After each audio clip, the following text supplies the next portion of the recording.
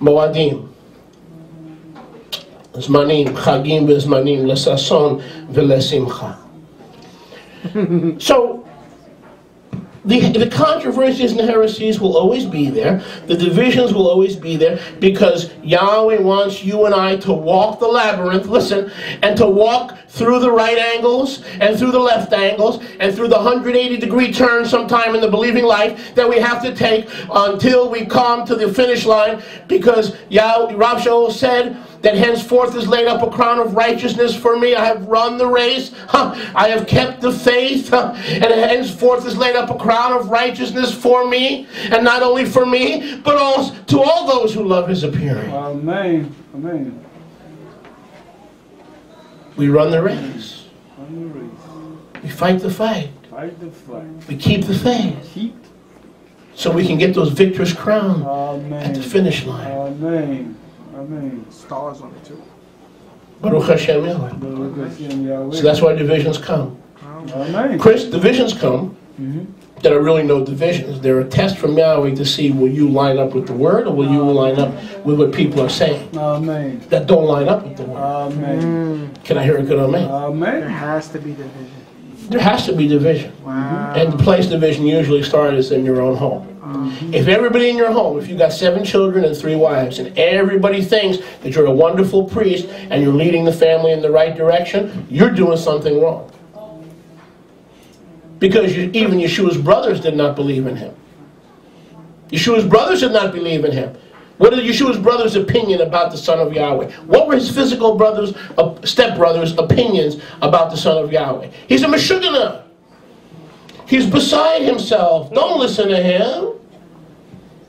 He's a nut. He's a demon. He's a nut job. He's a head case. So somebody in Dade County said something about your rabbi? Oh, you know, they're saying about rabbi. You know what I'm going to say about that, right? Am I greater than the Son of Yahweh? No. If they call the master of the house Beelzebub, what will they call those who live in his house? Wow. They called Yeshua Beelzebub, the Lord of nothing, the Lord of the flies, Satan. So if they call me a false teacher, whoop-de-doo. I'm a false teacher, no problem. They called the master Beelzebub, and a servant is not greater than his master. Never. Amen. If they didn't dishonor you with those titles, you wouldn't be his. Just make sure that you're being persecuted for righteousness and not for your own ideas. Because persecution will come, Darryl.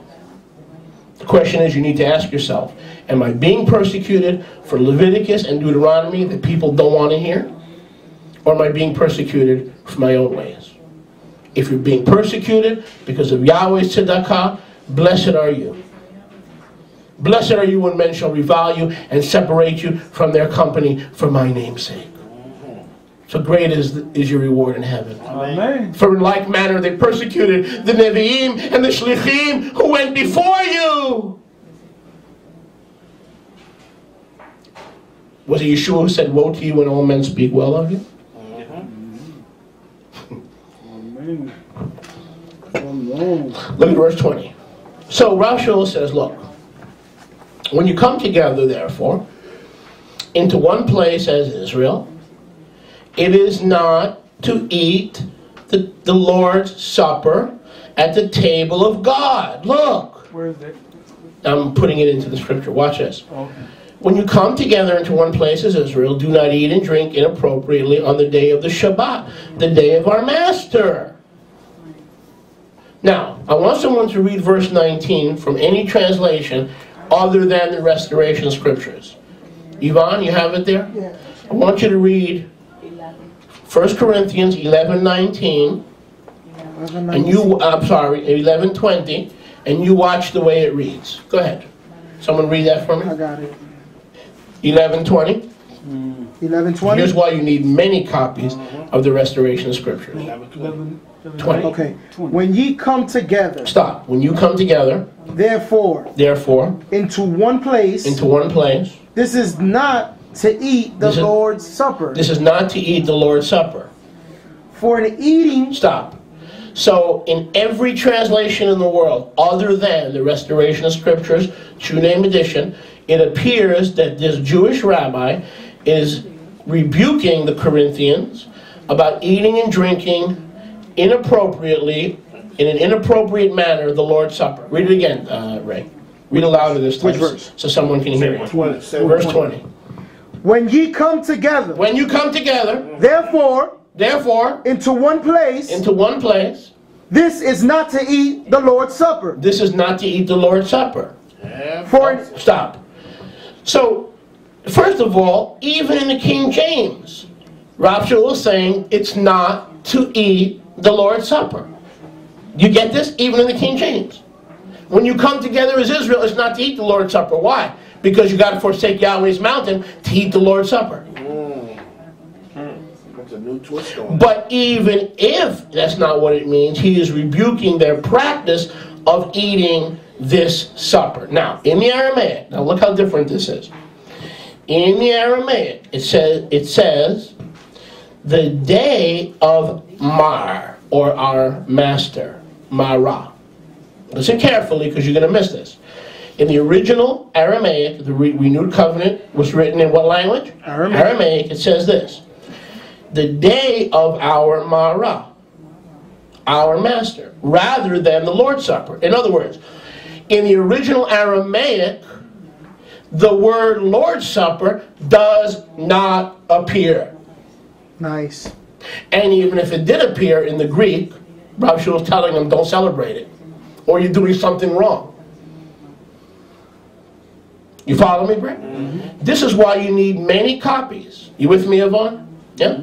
This is why you need many copies of the Restoration Scriptures, not just one.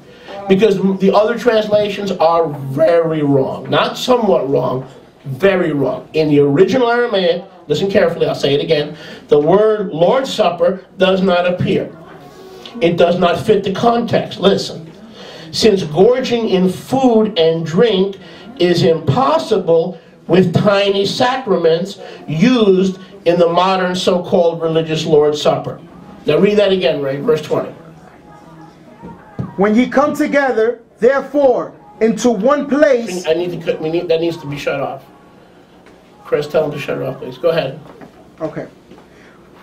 When we come together. When you come together, therefore, into one place. This is not to eat. It's not to eat the Lord's Supper. It's not to eat and drink. Now, look. Today, the Lord's Supper in churches and religious institutions, they use a tiny what? A tiny wafer and a tiny cup. Why would Rav Shaul rebuke eating and drinking if they were partaking of the Lord's Supper? And remember, the Lord's Supper does not even appear in this verse in the original Aramaic. Let me ask you a question. If you only eat once a week,